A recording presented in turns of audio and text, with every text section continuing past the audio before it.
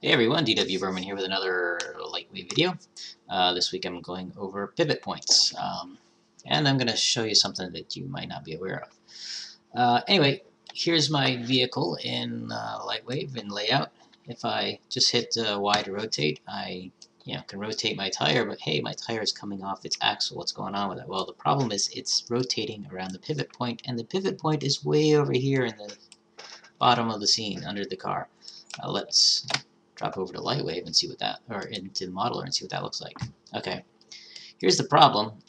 All my wheels are modeled in position, so whenever you model something in LightWave, by default, the pivot point is here at the center of this cross point, so it's the origin of the thing. If I click over here onto the scene, onto view, you can see, you can click on pivot and you can see, hey, that's where the pivot is. It's right there in the middle. Looks like I've done some editing on it already. Anyway, switch back to layout.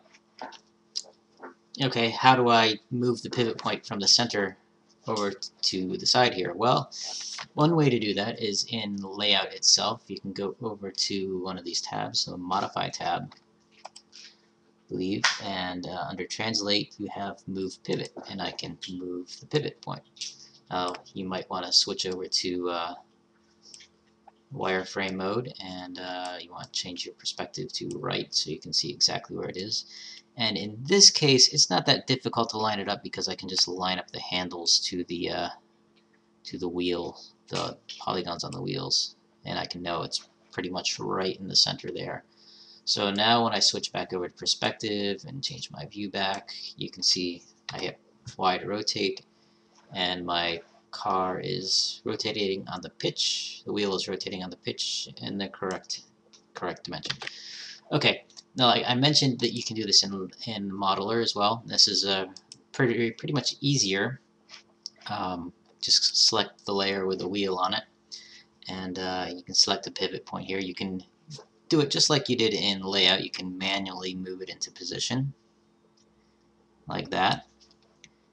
Or you can just click on this center pivot and it will center it on whatever you have selected. And since in LightWave, if nothing is selected, then everything's selected. So all of these polygons are selected by default, and therefore the pivot gets put in the center. Okay, let's take a look at this in layout, and let me just do that for all the other ones. Center pivot.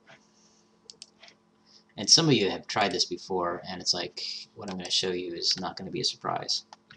So switch back to layout, and okay, let me click on my rear tire. Oh look, my pivot has not changed. Okay, well maybe I just need to sync the scene or something. So synchronize to layout, save the object, and switch to layout, and my pivot point is still in the center. So now when I want to rotate, my tire is still, rotating off. Change this to the left rear tire. Well, how do I fix that? Well, I can clear the object and reload it, and when I reload it, the pivot point will be in the right spot. Easier way to do this, and this is something that I don't think a lot of people know about, is with move pivot selected, turn the move pivot tool on, and now come down here to the general and hit reset, and there it reset the pivot point from where it was in layout to its new modeler position. So this way we don't have to go through and redo everything. Of course, this is something you want to do before you animate, because I imagine it would kind of mess things up if you're moving pivot points during an animation, but there you go. That is setting your pivot points. Looks like I haven't done it for that one. Right rear, center pivot, save, back to layout, make sure I have move pivot turned on, and reset, and there my pivot point is up to the center of the car again. So yeah, there you go. That is resetting pivot points in both modeler and layout, and hopefully this will be helpful for you and save you some angst as you try to figure out why these pivot points aren't moving when you've already moved them. That kind of stuff can get really frustrating, but it's a really simple workaround in this case.